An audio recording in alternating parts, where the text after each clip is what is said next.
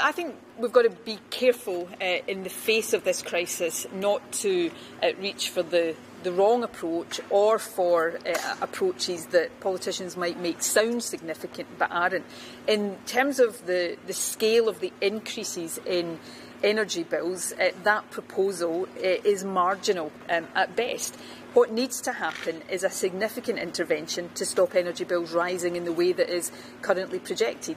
What should happen is a cancellation of the next increase in the energy price cap, and then work between government and energy companies to determine how that is funded over the long term. The first responsibility of the UK government right now should be to stop the misery that will otherwise be inflicted on families happening.